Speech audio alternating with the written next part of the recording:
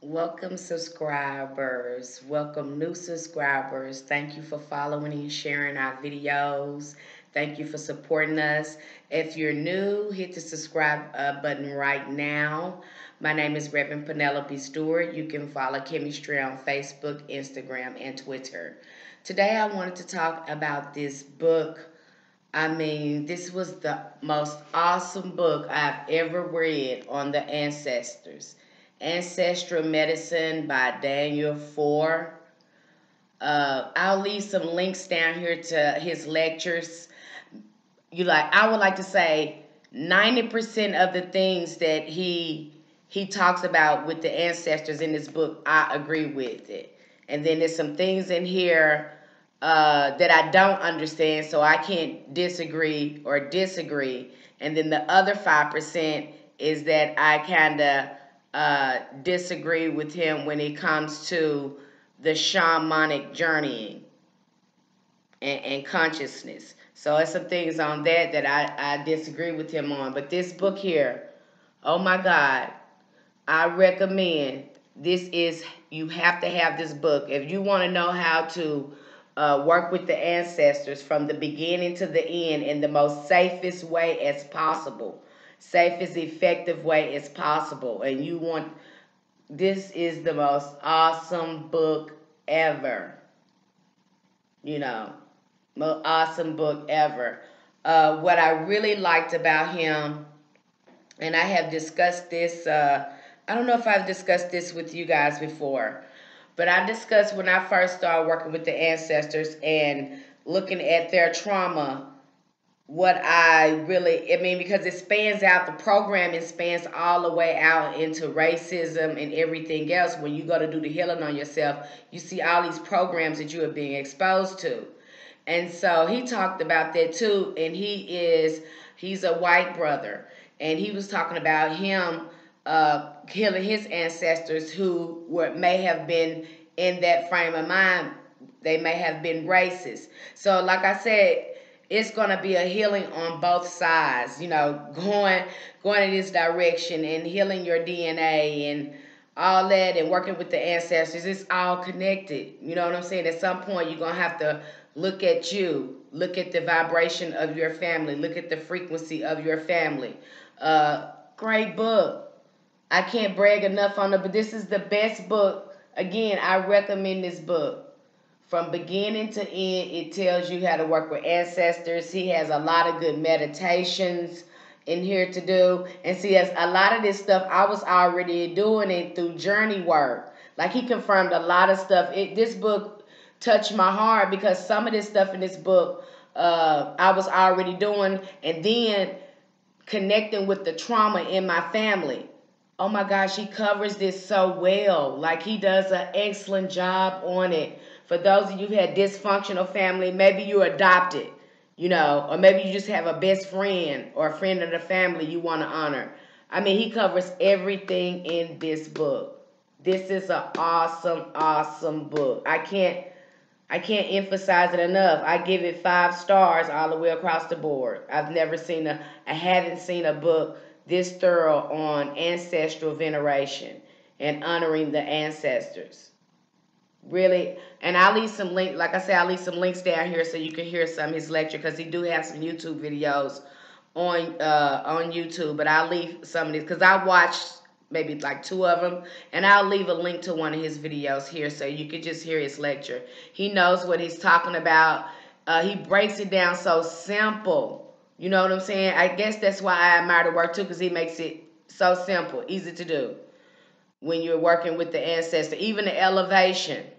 And that's what more I'm into now because of that karmic loop, because that, all that going on with the trauma. I'm having to do a lot of elevation, a lot of cleansing on myself, and a lot of elevation to my ancestors. You know, get the book Ancestral Medicine. It's a must-have. You know, I like, why didn't I get this book at first? But then my ancestors just like, because you had to trust us that you was doing the right thing, and now I'm telling you, this is taking my relationship with the ancestors to a whole brand new level. Some of the things I was already doing in here, but I needed to do more ritualistic elevation when working with my ancestors. So this is a really good book. I'm going to read the introduction in this book. I don't know where. I think I got it from Amazon. I think I paid $25 for it, but it runs up to $40. This has almost 300 pages in it. It's got like 12 chapters. Let me see. I want to make sure. I think it's 12 chapters. Yeah. Every last chapter is good. He breaks down lineage. He breaks down lineage. Who are the ancestors? And he talks about too. You can work with ancestors beyond yours because they are ancestors. It doesn't matter they're ancestors. He teaches you how to friend other ancestors, so to speak. This is a really good book. Chapter 1, my personal journey with the ancestors. Who are the ancestors? Spontaneous ancestral contact. Then he goes into part 2, family research, initiated ancestral healing. That's the one I like. Oh my gosh. Meeting with the ancestral guides. That's really good. Because he teaches you how to go back in your, if you don't have, all of us have good ancestors, and he teaches you how to go through time and pick those ancestors. And that was really crazy because I've been going down to the mounds for like 3 or 4 years. I've been connecting with those ancestors. And when I asked for a sign that I was really communicating with me, I had a woman to come from Florida and bought me a shamanic obsidian black shamanic dagger. I have a video on that if y'all are interested in looking at that. I show you the shamanic, and I still have it. I use it on my journey work when I go journeying. I use it on my ancestor altar. I still use it. Yeah, I still use it. 7, lineage, ancestors, and collective dead, assisting the remembered dead, integration and work with the living, honoring other types of ancestors, affinity ancestors. That was the main thing right there. Like it really got. I could say when you got to chapter 11, that's when it kind of like got. To me, that's the part like I don't really get. I'm gonna have to read that again because a lot of this stuff he talks about in chapter 11, it's just like I don't get it. I don't get it. It's a different cosmology. So I've never seen a cosmology like that. So I just really didn't get that some of that cosmology he has going on in 11, chapter 11. And 12, joining the ancestors, preparing for death and all that stuff. So I'm going to read the introduction to you guys, and then I'm going to read some highlights in the book, things that I have marked. But this is an excellent book. And this book review may be a little long because I like this book so much. Like, it ain't even words to describe it because it really touched my heart. Like, some of the things that he was talking about, the ancestors had already revealed a lot of those things, and to see somebody who's written about it, it was just blowing me away on some of the things that he was sharing in this book. So I recommend it. If you're beginning, you want to know everything from A to Z, get this book if you want to work with the ancestors. But let me start with the introduction. It says, when you think of ancestors, who or what comes to mind? Ancestors are biological, historical reality for each of us, irrespective of our religious, racial, racial, and cultural backgrounds. Your blood lineage ancestors include thousands of women and men who lie who live lives weave a story back to the first human beings in Africa over 200,000 years ago. If you were adopted or orphaned and will never know your biological parents, the ancestors still speak through the DNA in each cell of your body. They are reflected in your physical features, your health, and many of your predispositions. Beyond bloodlines, you might also claim as an ancestor anyone whose life has inspired you, either personally or culturally. This list might include extended and adoptive family, beloved friends, well known people who touch your lives before their passing. Most religious traditions look to their human founders as embodiment of core values, spiritual teachings, that have been passed through the generations. And they go on to rename religions and spiritual systems. Even if in the ostensibly secular United States, Americans collectively celebrate the lives of inspiring human beings with holidays such as Martin Luther King. I told you, we unworldly do it. We already honor ancestors. That's why I don't see why a lot of people are scared of honoring their ancestors, because we already do it here. Martin Luther King's Day, President's Day, Easter, Memorial Day, Halloween, Thanksgiving, and Christmas. We all celebrate some sort of death or ancestors. We all do it. We already do it. That's the killer thing, and people don't even realize it, but there's so much controversy. I'm sorry. I digress. I'm sorry. Everyone knows there are certain physical and psychological realities to being dead. That said, most people on earth also believe in some sort of afterlife or continuity of consciousness after the physical death. Belief itself is a tricky thing. We might adopt a certain perspective and then have experiences that reinforce those views. Other times, new experiences challenge our ways of seeing the world. For me, it was a mixture of both. I was not raised with the awareness of my family or lineage or ancestors. However, through the personal experience, clinical training, and mental health, and 2 decades of immersion to divergent lineages of spiritual practice, I became to experience them as important source of relationships and support. With that said, I assume in this book that some aspect what we are continues after our death, and that the ancestors are therefore real and worthy of our consideration and respect. In the pages that follow, I share an deep, in-depth framework to support those who want to improve their relationship with the ancestors. I'm offering this information both for those who are new to the ancestors' work, for seasoned practitioners. And I'm telling you, this book, that's all I can tell you. He know what he was doing in this book. He knew what he was doing. He know what he's talking about. I saw present material in ways that are relatively free from religious dogma, compatible with most spiritual paths, and accessible for those who prefer not to identify with a specific tradition.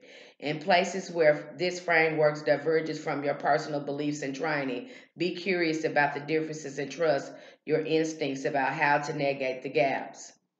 Perhaps you are a psychotherapist, a priest, a psychic, a shaman, a ritualist, a healer, family elder, educator, or someone in a position to support others in navigating relationships with their ancestors.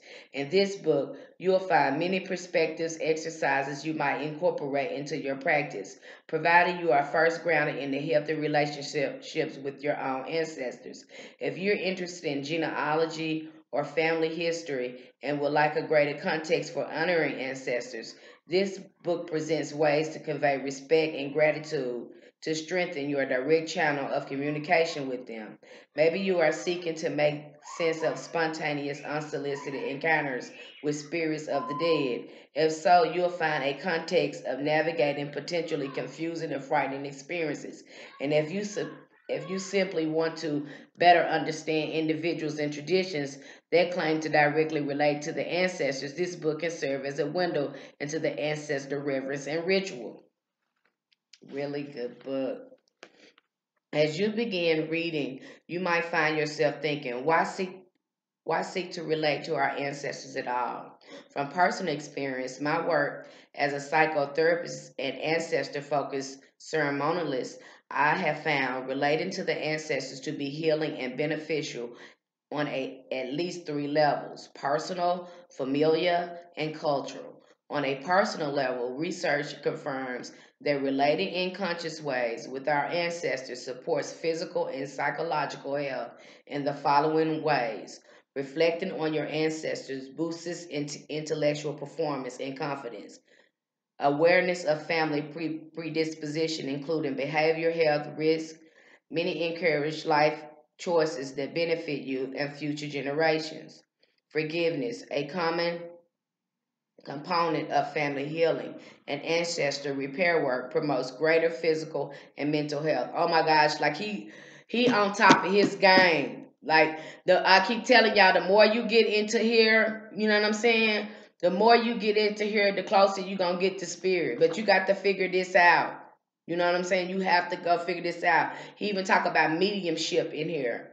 Ancestors' work also encourages introspection and greater clarity about life purpose, which in turn creates more personal satisfaction and sense of meaning in life. In getting to know and love my family ancestors, I feel more confident, supported, and comfortable in my skin. Moreover, I maintain a sense of healthy pride about my roots and culture of origin because we are partly composed of family karma of consciousness. Assisting blood ancestors who are still in the need also improves our personal wellness and soul level health. On a familial level, sustained ancestors' work can help heal intergenerational patterns of dysfunction by working with these spiritually vibrant ancestors. You can start to understand, contain, and transform patterns of pain and abuse and gradually reclaim the positive spirit of the family. Oh my God, like I told you this book. I'm sorry, y'all. This book is just, I'm telling you, it touched me right here because I'm done. I've seen situations time again where one person engages the ancestor. It creates a ripple among the living family members who may suddenly reconcile after years of disagreement or restore overlooked blessings. When you engage in your loving ancestors, you can catalyze healing breakthroughs in your family, including establishing appropriate boundaries with living relatives. Also, when you make yourself available for ancestral repair work, the recently deceased are in turn more able to help living family members navigate their journey to become ancestors after death. Finally, on a cultural and collective level, the ancestors are powerful allies in transforming historical trauma relating to race, gender, religion, war, other types of collective pain. Recent findings in epigenetics are showing that in a very real way, the pain of our ancestors are endured through generations. In a landmark 2013 study on the biological transmission of trauma, a team of researchers in Jerusalem showed that the children, as well as the grandchildren, further descendants of the Holocaust survivors, are especially prone to depression, anxiety, and nightmares. This tendency is tied to a biological marker in the chromosome that is absent and not descended from the Holocaust survivor. This transgenerational transmission of trauma is a new field of study. In many ways, it overlaps the ancestral repair work presented in this book. When we, when we reconcile with the ancestors who experienced different types of persecution, who reenacting violence, they reenact it, and you'll see it in the family. Because my family, they study reenact the trauma over and over again. I mean, it's just like verbatim. The same things with the girls and the boys in the family, the men and the women. It's something. Uh, I'm sorry, I got the girls. I'm sorry, you guys. Let's see. Oppression, we make repairs in our personal psyches and family histories that in turn mend cracks in the larger spirit of humanity.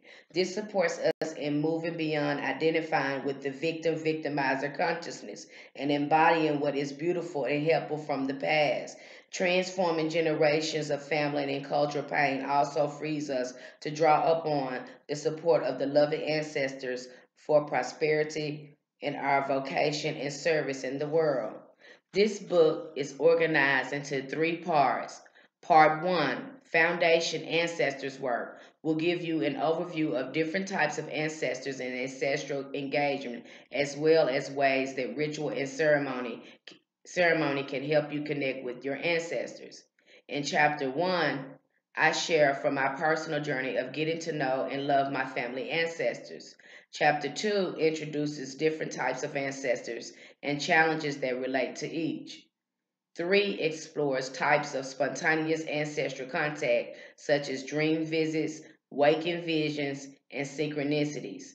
Chapter 4 outlines a framework for ancestors' reverence and ritual that establishes the foundation for the exercises and ritual work in the later chapters. Part 2, Healing with Lineage and Family Ancestors, presents a process for establishing lines of communication with supportive ancestral guides. This and part 3 are how to sections of the book. Here you will learn to partner with wise and loving ancestors to assist the soul of any deceased family members. So you also learn how to do mediumship in this book as well. You'll learn how to talk with spirit. So that's neat too. Members who have not yet joined the ancestors. It's this very process and my desire to share it that motivated me to write this book. Chapters 5 speak of genealogy and family research and refers ways to make first contact with your ancestors. Chapter 6 emphasizes connection with the ancestral guides and teachers. In chapters 7 and 8, I share ways to assist both the forgotten and historical dead and the more recent remembered ancestors. Part 2 concludes with ways to ground the work and family healing and presents rituals for ongoing relationship with family ancestors. In part 3, honoring other types of ancestors, I offer a broader picture of relating to the ancestors. And he does too. Like that was so neat because I never looked at it like that. So that just really shifted my paradigm when he looked at it from that perspective. Chapter 10 considers the ancestor relationships to specific places. It includes an exercise for honoring the dead at a cemetery and suggestions for getting to know the ancestors near your home. So ancestors are ancestors. Yes, I was tripping out on that. I was tripping out so that really shift my consciousness on what ancestors. I already knew ancestors were the trees, the grass, all this around us are the ancestors. The ancestors are everywhere all the time. I knew that. But just to look at it from that perspective that he's just breaking it down, describing it, I just had never just looked at it like that. In chapter 11, you'll learn ways to honor ancestors of affinity and spiritual lineage, including those capable of supporting your work in the world. This chapter also presents exercises for further integration of work with different types of ancestors and explores the topic of multiple souls, reincarnation, past lives. Chapter 12 focuses on the funeral rites, the dying process, and the first year after death. I mean, and he does cover everything. So if you're interested in working with ancestors, mediumship in a very safe way, he does it. I mean, some of his meditations in here remind me of the meditations that I already have on my channel, and I'm just like, wow, you know what I'm saying? I was just tripping off that. I just could not believe it. I was just so blown away by that. You know, I'm just speechless behind it. This book grew out of my training with human teachers, my personal relationship with the ancestors, and my experience in guiding others in ancestors' work. Like other teachers, I share what works well for me. Please take what helps you and leave the rest.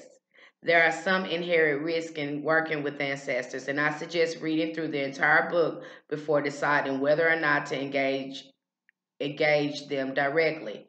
If you do decide to engage your ancestors, keep it positive and reach out for support if you get in over your head. By writing a manual encouraging people I may never meet to engage both their supportive ancestors and the troubled dead. I've gone pretty far out on a limb.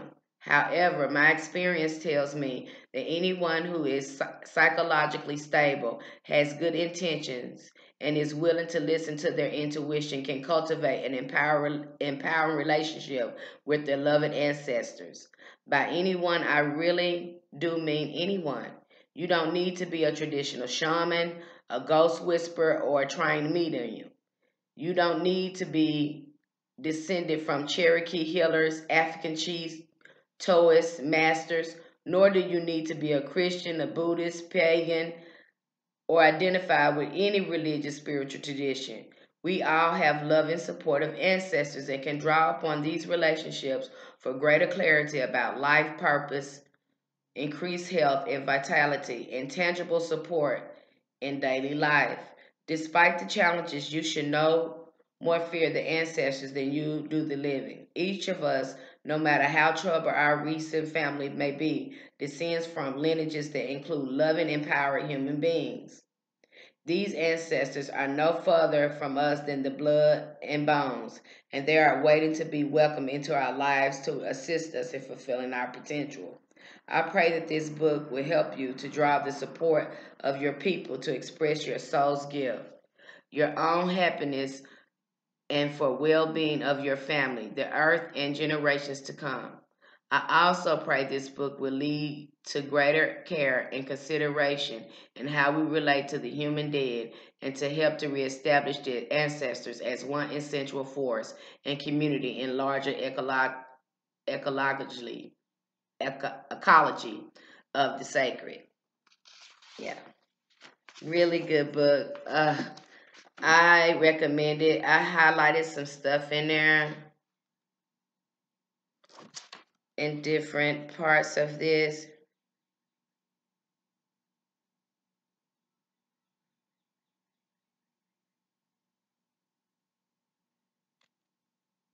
Yeah, this part right here was in this section. I think this is chapter 1. Living and the dead can strongly affect one another. He says, and in my experience, the ancestors who are strong and bright in spirit are also the best guides and allies for the living family and members who seek to transform and end difficult integration burdens. Oh, that touched me right there. And then he goes on to what I thought was interesting too, because he has like an energy a gauge where he feels the ancestor who has the highest vibration. But he does say just because they don't have the highest vibration doesn't mean that they're bad. You know, sometimes he choose ancestors that have an energy of 6 or more or 7 or more, he said, but always feel their energy, but it doesn't necessarily mean that they're bad. It just means that they are not being elevated, you know. I thought that was interesting in this book too. In brief, when we enjoy the active support of our loving ancestors, life tends to go more smoothly with higher levels of luck and ease and vitality. We also bring honor and joy to our ancestors when we heal intergenerational challenges, support healthy families, and live as good, ethical people on earth. Like I've said that so many times. When we assist the recently dead and those who are not yet well in spirit to complete their transition, we support the ancestors' health. Generally, any act of service that encourages healthy families, children, and a future for humans on earth also reverberates in positive ways among the ancestors. Can you think of other ways in which you can benefit from ancestral support or bring honor and blessings to your people?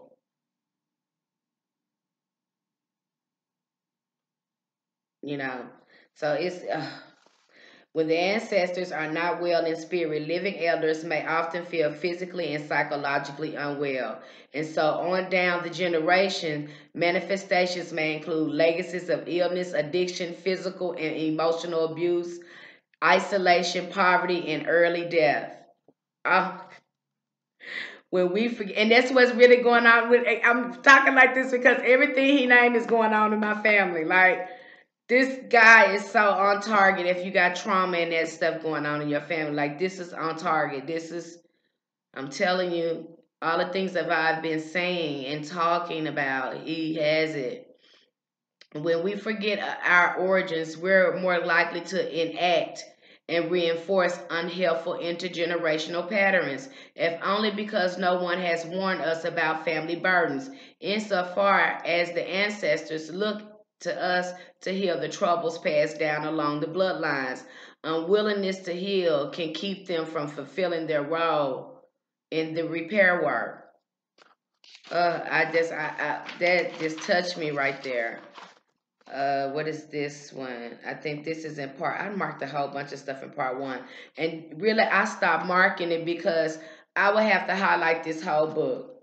That's just how much I love this book. Like I will have to highlight this whole book, and that's when I just stopped.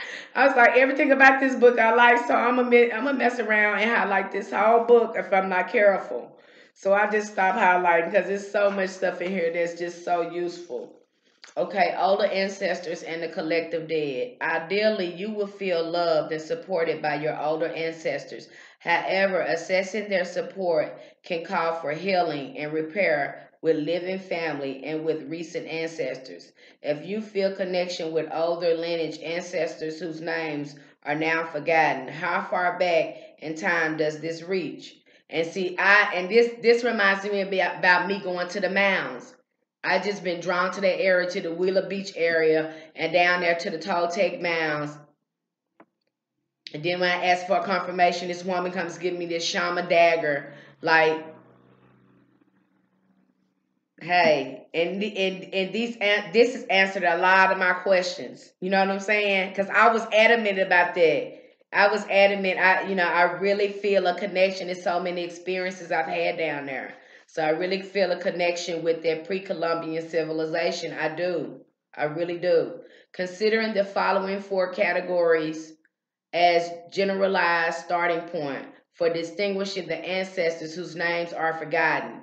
Ancient human ancestors, 210,000 years ago. The first agriculturalist urban folk, 10,000 to 2,000 years ago. Earlier ancestors known to history, 2,000 to 500 years ago. Recent ancestors known to history, 500 years ago. And he goes on deeper, naming the ancient human ancestors, and the ancestors from a past 2,000 years. He's showing you how to work with each one. And what he also emphasized in the book is that the older the ancestor, the more elevated they're more likely to be. The longer they've been dead, the more likely they are elevated. And that's he kind of expressed that in the book. The recent ones have a lot of elevation to do, and we can help the process on our part by doing our rituals and honoring them, doing rituals with our good ancestors for the most recent ones. And it's not really us doing it. We're just asking the older ancestors to help them elevate, because we can't do it. We can't really do that work. We have to call on the older ancestors to do that work for us. Yeah. And that tripped me out because in one of my meditations, I talked about these older ancestors coming up to me talking about the trauma in my family. Like that was a trip. Okay, you guys, I'm gonna stop. How do I know I'm not making this all up? We talked about that too, because it does. He talks about meditation in there, and meditation is my famous thing, because I do a lot of journeying. I do a lot of meditation, and if you guys have looked at my book review on shamanism and psychology and consciousness, this is where it's all real. Okay, this is an important question. Even those who talk to the dead people on a regular basis recognize that it's possible to make up things, to think you're in connection when you're not, or just intuitively off the mark. One common concern centers about distinguishing imagination, fantasy, daydreaming from the spirit contact or refinement that I found comes only with a balance of faith and healthy skepticism. With combined practice over time, remain patient as you gradually learn to trust your intuition with relating to unseen realms. You'll know. You'll know. It seemed like your imagination at first, even when it's real. But you test the spirit, you know what I'm saying? Test the spirit and ask for a sign. And if it's real, they'll give you a sign if it's real. I rarely see people destabilized merely by engaging in practices to honor and to get to know their loving ancestors. So that was in chapter 1. I don't know if I marked anything in 3. Yes, I did. I marked some in 3. I'm not gonna keep y'all long. I'm gonna let you go. I mean, but like I said, this is a really good book. This one section is called Communication Through Meditation and Trance and Direct Intuition. I like this because that is I resonate with that when I'm doing ancestor work, doing the meditation and trance. I resonate with that, and I go through a whole ritual. And some of the ritual that he was describing in here is exactly the thing I do when I'm, you know, addressing the ancestors, or even my altar. I just be like I be having church by myself up in here. It's a whole ritual process that I go through. But yeah, it was something. Let me go on. One strategy includes quieting the mind, and in order to trigger a shift in consciousness, which allows us to hear ancestral spirits more clearly. Practices can support this shift include meditation, contemplation, vision quests, fasting, retreats, and other removing external distractions. Sensory overload may achieve a similar purpose. Examples of practices on ecstatic and end of spectrum include sonic driving, drumming, rattling, intensive song and dance, psychological and physical ordeals, and intentional use of psychosubstances. So, yeah, they tell, that meditation, any type of trance, doing that type of work, that's going to aid you in working with the ancestors. And see, I knew all this stuff. Okay. Oh, yeah. I thought this too. Because it seemed like this too. If you first start working with your ancestors, I think this chapter 4. No, this chapter 6. I'm skipping around. And then I'm going to close out. I don't want to keep you guys long, but I just want you to know that this is a very good book. Uh, it's valuable. I think 25 bucks. It's worth it's worth every penny. This book is worth every penny. Even if it was 40 bucks, it would have been worth every penny. It's priceless. It's something to keep with you. Okay? People occasionally have experienced that nothing happened during ritual. This is common. It can happen for many reasons and it need not be a cause for discouragement.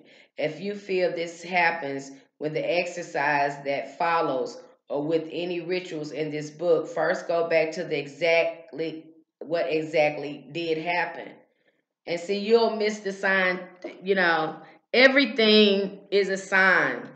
Like, first, it's important for you to understand that everything around you is speaking to you as a reflection of you. The people that come in your life, all of those are signs. So you got to keep an open mind when you're getting a message from spirit because they speak in so many different ways. Often people report that nothing happened when in fact they received a great deal of information, especially for those new to spirit contact. The voice of inner knowing can begin as a whisper or a still small voice that we gradually learn to trust more and more over time. Sometimes people discount direct spirit contact by overvaluing the visual auditory channels of perception because spirit speaks to you in different ways. You have to keep an open mind. And then to know your thoughts, know your feelings. Let me go.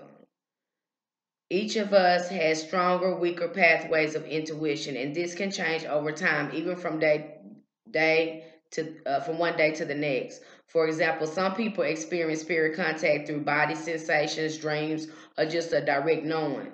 Be mindful of any pressure to have something specific happen. Relax and notice what you are experiencing during a ritual.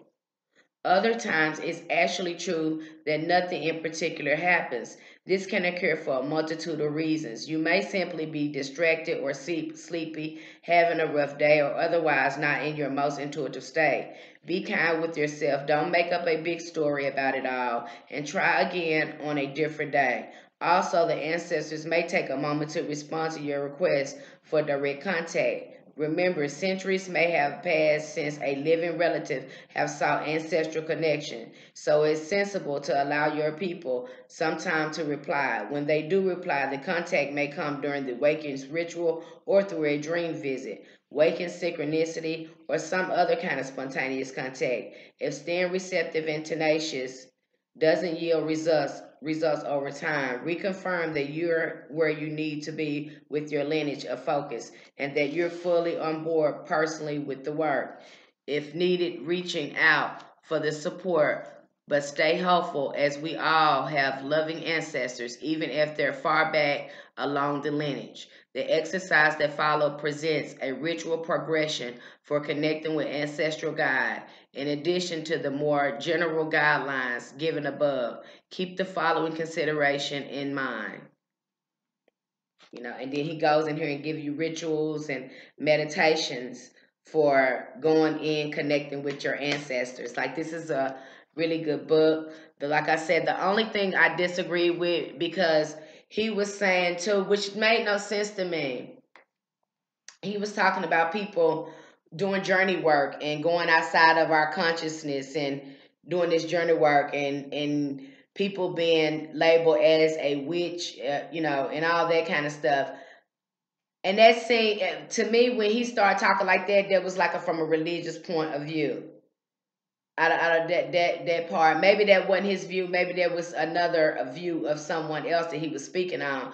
But I didn't like that, because uh, what do you call meditation? When you're having this experience, when you're meeting the ancestors, you are shifting your consciousness outside of your body. You are, because you're dealing with your astral body. You're meeting your ancestors with your astral eyes, so to speak, your astral body.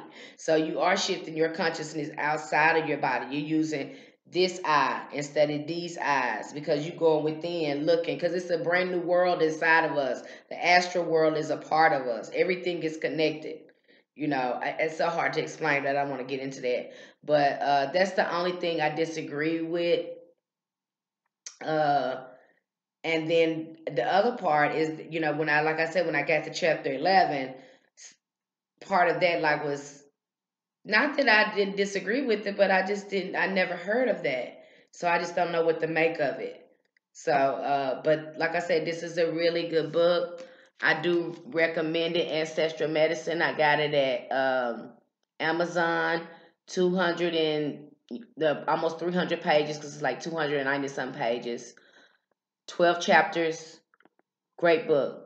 I recommend it. But I thank you so much for being here with me today. Light and love.